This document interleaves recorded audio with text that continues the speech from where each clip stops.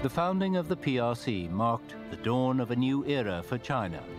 It ended, once and for all, the country's history as a semi-colonial, semi-feudal society. The disunity of old China had been confined to the past. After thousands of years, feudal autocracy had been replaced by a people's democracy. The Chinese people were now the masters of their country, their society, and their destiny.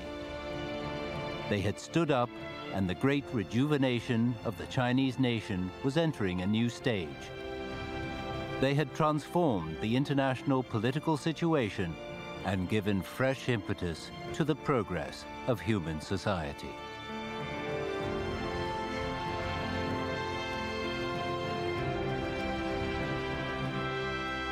Inevitably, though, bringing about a fresh beginning requires great sacrifice.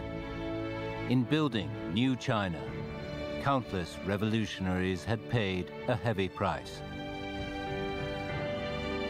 In the Revolutionary War alone, 20 million martyrs had given their lives.